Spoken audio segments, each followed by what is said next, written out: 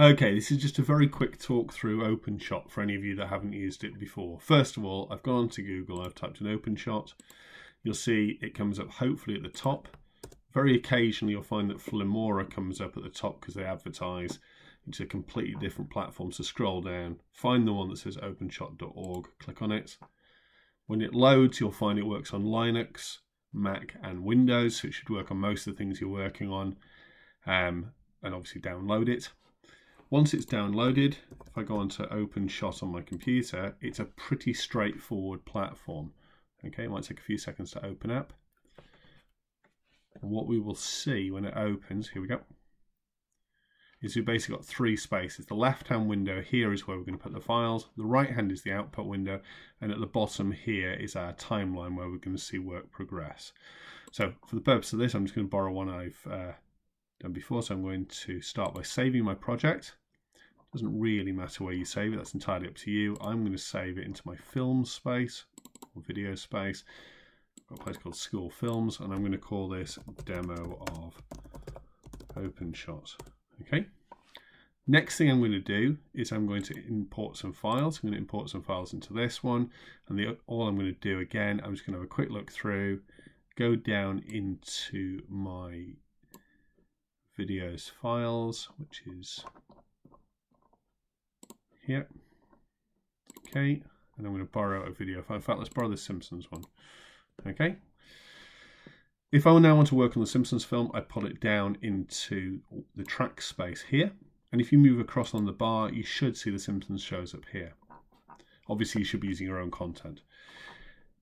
Editing this is pretty simple. So if I, for instance, don't want the video to start here where Marge is talking, but instead want the video to start here, I think where, let's just scroll across, try and find the space where Lisa comes in. There we go. Then what we can do is move it to the right place, right click on it, slice. Now we can either keep both sides and then delete the side we don't want, or we can just keep the right hand side because I don't want the left. So I'm going to keep the right hand side, deletes the left, and I can move it along. If we want to change things like the volume, we can right click on it, and on the volume control here, it will show you things like the levels, so you can increase the level or reduce the level. We can also separate the audio. So if we separate the audio, what you'll find is it puts the audio as an additional track below it. So that might take a second here. And that's particularly good if you want to then remove the audio so that you can then do a voiceover. Also on here, if we go into things, we can change things like the layout to where it appears. So it could appear a quarter of the size, or it could appear in the center, or it could appear at the top.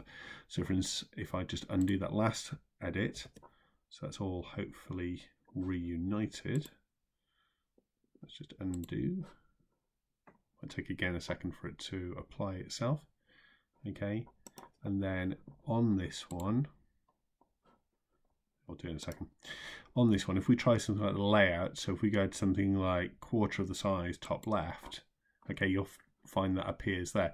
And this is really good because this would then allow us to have an overlay. So if I now pull the sound off that one, and then pull a second clip in. Now, I haven't got a second clip, so I'm going to use the same clip again. What you'll find now is that this first window appears in the top left-hand corner, and the moment is a quarter size, and this one appears in the back. And if I play it, because I've removed the sound off this top one, we'll only see the bottom one. Normally, I would imagine you'd want it the other way, because you'd want the top one to be a voiceover or something. But if we just press play for a second, what you should see is Lisa's talking, but we're not getting any sound from the Marge video at the top there. Okay, so we can kind of build these layers together. We can also add titles in here. So if we go to the titles and go to titles, and we can choose a title off here. There's some fancy ones, there's some funny ones about audiences and so on. I quite like the bar title, so I'm going to call this OpenShot title, and I'm going to write welcome, except for apparently I can't write. I'm going to write welcome to OpenShot. Wait for that to appear. Okay, this top bit is just the name of the file. This bottom bit is the bit that's going to show. If I click on the change font, I can increase the size, I can change the colors, okay, and all of that. I'm not going to bother. I'm just going to press OK. The colour's actually there. You can put the hexadecimal colours in as well. When you save it, it will appear here. So I've called it OpenShot title, so it shows there. Now I need to put that in front so that this now shows as the front layer. Then we've got this small one, and then at the back we've got the big overarching one. So you'll see now if I press play, it's saying, oh, welcome to OpenShot there. We've got the Simpsons showing in the top corner, and we've got this bit showing at the bottom. Okay, so we've now got 3 layers of image showing there. That's possibly a little bit complicated, but it does show what's possible.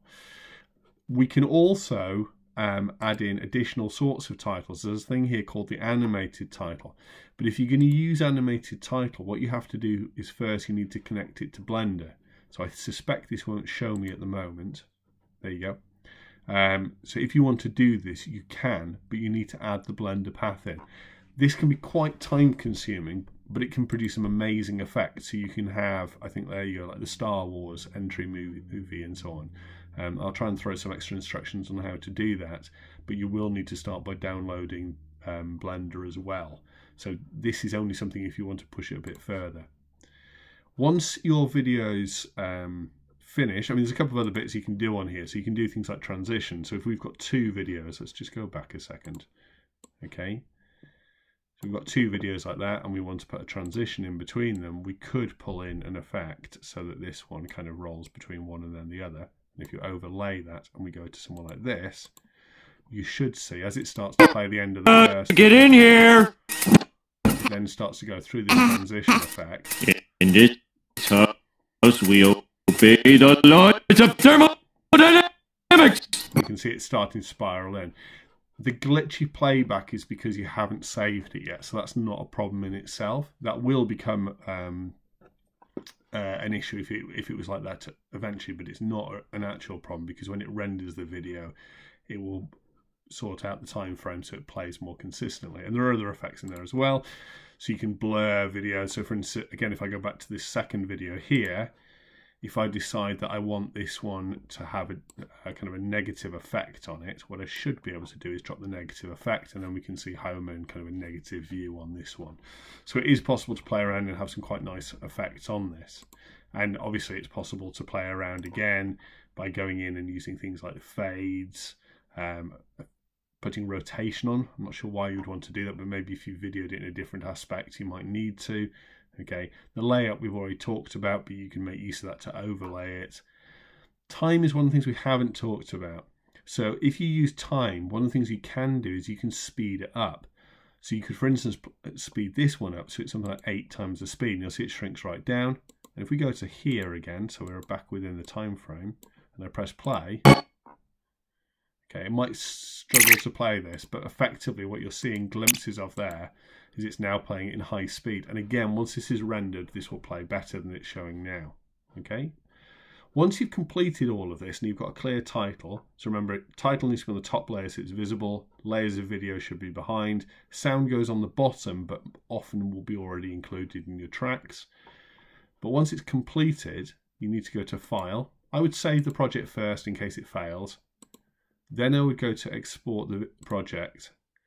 And at this point, it's up to you to decide at what ratio you want to decide it. So this is going to the same place. I'm calling it Demo of OpenShot. I'm saving it as an MP4 with 720 pixels at 30 frames per second, which for what I want is quite good. It will be a biggish video, but not huge. And the quality will be okay to watch. If I was trying to make a much better quality one, I could push this right up into 4K. Now my screen's recording at a level on this one where that is actually possible, but that's going to be a huge video and it will take longer to render. If you want something that's a little bit more simple, the HD will give you a good quality one without quite such a big file size, but I'm going to keep mine here at the 720 one because that's a reasonable size for web use without it being enormous. Then when I've finished, I'm going to press Export Video, and depending on how long your video is, this may take a little while to load. Okay. Once it's complete, you'll just have an MP4 file sitting inside your folder, which you can then play or upload as you need. Okay, and then it's complete. So it's not a bad package. There are easier ones out there. I mean, those of you who are using Mac, you might refer to use things like iMovie. One of the big things for me is that OpenShot within the advanced setting here allows you to set these video profiles specific. So if I'm doing something on a 360 video, OpenShot can actually edit 360 videos, whereas programs like iMovie can't. It doesn't have the power to do it. So personally, I think OpenShot's a better package. Takes a little bit of getting your head around, but it's not overly complicated and it is worth putting the time into.